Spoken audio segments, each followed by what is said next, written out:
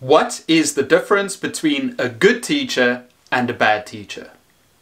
Classroom procedures. A good teacher prepares their students for the rest of the year by giving them a list of procedures the very first day of class. After that, they continually remind their students until it is embedded in their behavior. By knowing exactly what is expected of them, those students will behave much better in class. Hi, I'm Eric from Etiquette. Today, I'm going to share 20 classroom procedures that you should impress upon your students the first day of class. These procedures come from a book called The New Teacher's Complete Sourcebook, Grades K4 by Bonnie P. Murray. I've linked the article to the description below. Number 1. Entering the room. Enter the room quietly and politely. Put away your backpack, lunch and coat. Turn in your homework, sit at your desk and read alone or do before school work silently. Number 2. Lining up. Stand up quietly, push in your chair, take all the necessary items, line up without touching others or talking, face the front of the line and watch where you're going. Number 3. Leaving the room. Tell me where you're going. Take the correct hall pass. Do not run and play in the hallway or restrooms. Come back promptly. Number 4. Ending the day. Clean off your desk and leave your work notebook. Pick up any trash near your desk, stack your chair and wait quietly to be dismissed. 5. Neatness is next to godliness. If you spill water or make a mess, get the class broom or rag to clean up.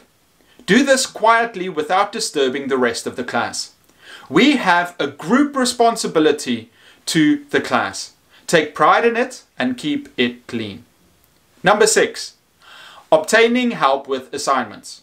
Quietly ask students at your table for help with directions if you need it. If you are working alone, raise your hand to get help from me. If you are working in a group, ask them for help. Number 7. Handing in finished work or homework. Make sure that your name is written on your paper.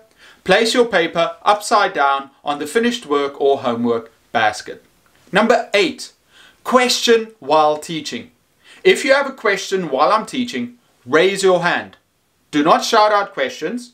If you have a problem with a friend or want to speak to me about anything, make an appointment to see me after class or during break. Do not interrupt lessons unless it is an emergency. Number 9. When and how to use the school restroom. If I'm not teaching the whole class, stand by the classroom door with your hand raised. If I say no, wait for better class time to go. If I nod, leave the room quietly. Do not play in the restroom and return to class promptly. Number 10. If you feel sick, let me know. If you are very sick, I will send the class president with you to the nurse. If you have a sudden nosebleed or a major accident on the floor, move away from it and the class president will leave the class to notify the custodian. Number 11. When and how to use the pencil sharpener. At the beginning of each assignment, the person I've chosen to be the pencil sharpener will invite you to have him or her sharpen your pencil. If your pencil breaks during an assignment, use a community pencil. Number 12. Getting into work groups. Take all the materials you need, greet each other, complete the task doing your personal best. Make sure each person signs the project.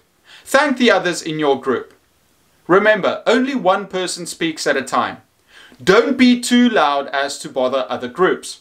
If you have a question, raise your hands and I will come to help you. Number 13. Getting a tissue. You may get a tissue from the tissue box whenever you need one. You don't even have to ask. Throw away the used tissue immediately. Make sure it lands in the trash can and then get right back to work. 14. Throwing away trash. You may throw away trash whenever you need to if I'm not teaching the whole class. Do not play basketball with your trash, make sure the trash lands in the can. Pick up trash even if it's not yours. 15. Locating lost items. Ask the people around you if they found the item you've lost. If not, check the lost and found box. If it's not there, ask me at a time when I'm not teaching the whole group. If you find it, thank the person who turned it in. Next time, try to take care of your things. 16. Visitors in the classroom. When visitors enter the room, the designated classroom host or hostess will greet them. When the host or hostess introduces the visitor, say, "Welcome to our class, Miss or Mr." Remember, most visitors are here to watch you learn, so be ready to explain what you are working on. Treat visitors respectfully. Whenever I'm speaking to a visitor, be on your best behavior. Work quietly without incident. 17. Fire drill. Stop everything. Stand up and head for the door quickly, but without running or pushing. Do not cover your ears or make any side trips. The class captain will lead the class outside. I will stand at the door to make sure all the students are out. Wait patiently, calmly, and quietly in line outside until we are allowed to go back to what we were doing. 18. Signals for attention. When I need your attention, I will ring the bell or raise my hand. As soon as you hear the signal, stop what you are doing, pencils down, eyes up, and listen for instructions. Number 19. Organizing your desk. Remove all loose papers. Decide if they should go home or stay at school. File them in the right place. Throw away any trash. Make sure your area is clean and neat. And last, number 20. What to do during free time. Once you are finished with an assignment, do not bother your classmates. First, complete any other assignments that you have. When you are done with those, you may choose to do a classroom job, read a book, write a story, illustrate a book, make up math problems, work on research, or peer tutor someone who needs your help. Procedures are super important for students to understand their place in your classroom. If you want to learn more about teaching, check out this next video I've made for you. I'm Eric from Etiquette, and I'll see you next time.